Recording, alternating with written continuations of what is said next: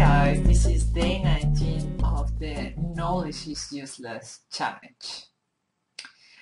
As you know, I am pregnant right now. I'm really inspired by that, and I see it as a great opportunity to expand my understanding of what I'm here for, and to express that, to really embody it in my business.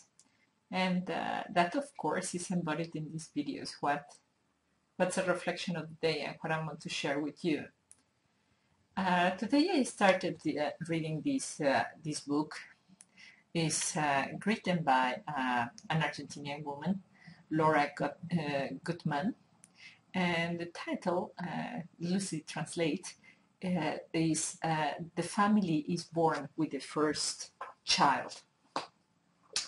And I found that what she says is so relevant for heart-centered business owners.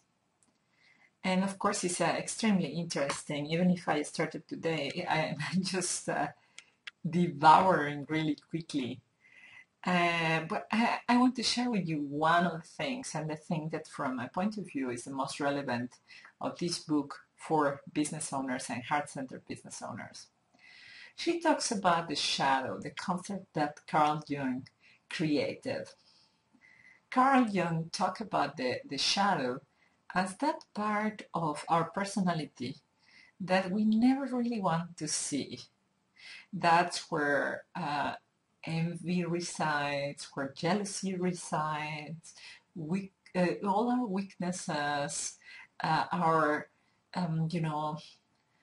self-criticism, self-denial, all those horrible things that we never want to be talking about, our wounds, our pains, or all the darkness, or our dark desires.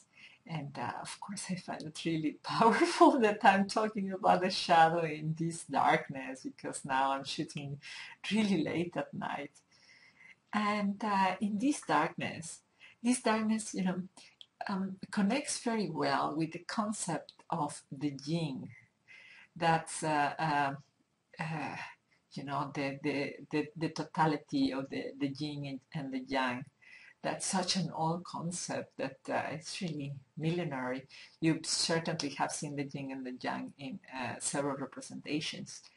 And the concept of the yin is a part that represents the closest to the shadow.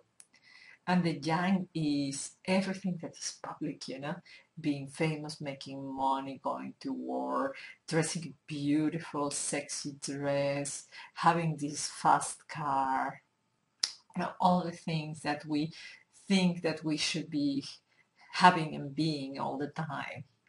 And the part of the yin, we never talk about it, because it's about crying, it's about loneliness and being alone. Sometimes it's not loneliness, but being alone is quite different, and sometimes we really forget. This author says that during this process of transformation that women live, they are confronted with their yin. They are absolutely confronted with their shadow. And I really see entrepreneurship like that. And I see that in business, quite often we are forced to look at the shadow sides of our personality. When a customer, when we get a hate email, when a customer complains, when we see a competitor being better than we are,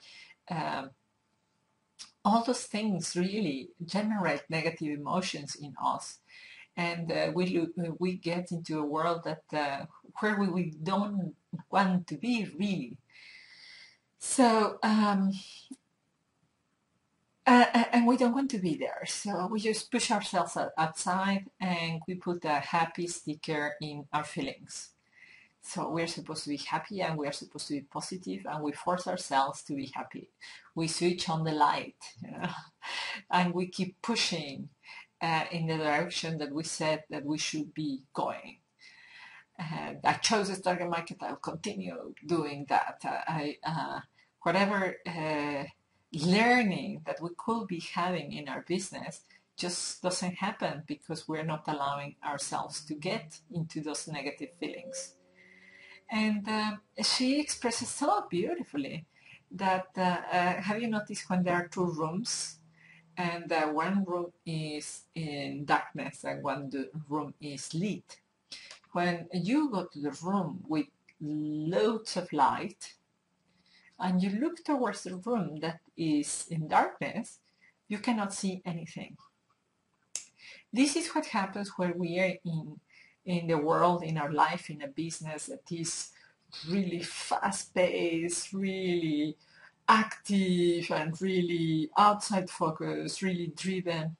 It's very difficult to look into the subtle matters.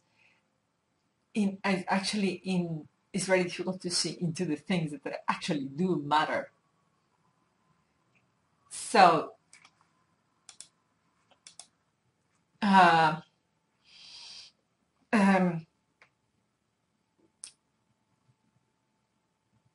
instead, when we move to the room that is dark, what we see is everything. When you sit in a dark room, you see everything that is there in the dark room and everything that is there in the lit room. So when we set our intention or our presence in that shadow side of ourselves, we are able to look at what is our shadow and what is outside the shadow, what is in the lit area. And this just matches very well with what we've been talking about in previous videos. You know, the story of Baba Yaga when this girl goes into the woods. When you are in the woods, you can look in the woods and outside the woods. But when you are outside, you cannot look into the woods. So this is once again the invitation to get yourself into the deeper side of yourself. And don't be afraid of looking at the dark side of what is happening in your business and in your soul. You know, I really love to give the example of envy because that is the sin that has helped me the most. Whenever I feel negative emotion, any of them, anger, envy, sadness, is always a great indication that that's a path where I need to learn. That's a path where I need to grow. So I have created this envy map. So you can create the anger map of the sadness map. And say really, what is what you envy? What makes you angry? What is that thing that is giving you negative emotions? Is it people? Is it competitors? Is it the way how people look at you? What is it? Look at it. See it.